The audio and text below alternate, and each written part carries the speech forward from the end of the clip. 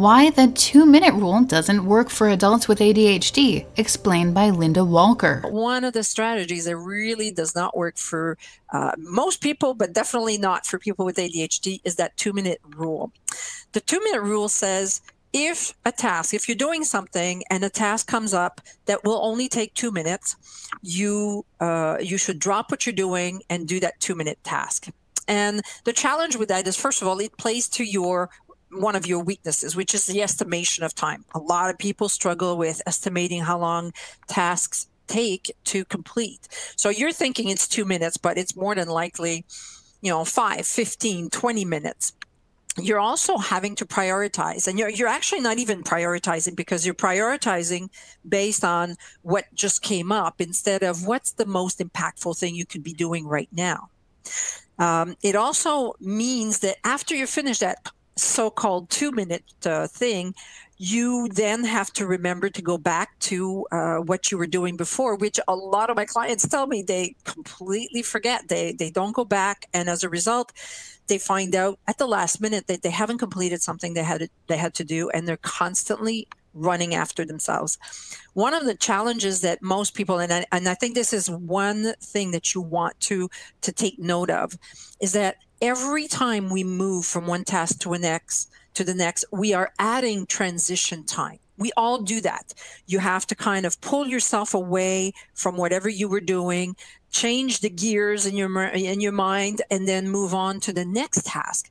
Well, that takes time. And that could be as much as 10 to 15, even 20 minutes from one task to the next. So this multitasking idea does not work either. When you're multitasking, you're adding time between tasks that is wasted. It's totally wasted time. The better strategy is when these types of things come up, and unfortunately that 2-minute rule, the 2-minute tasks or so-called 2-minute tasks come from the outside. People show up at your door, somebody calls you, an email pops up, or you have an idea, or you realize that, oh my gosh, I forgot something. Instead of stopping what you had planned to do, and hopefully you've been planning based on what's most impactful, you keep a catch-all list. I have a little moleskin book that's about 5 inches by, I don't know, 7 or 8 inches, in which I write anything that comes up for me when I'm doing something that requires a fair bit of focus.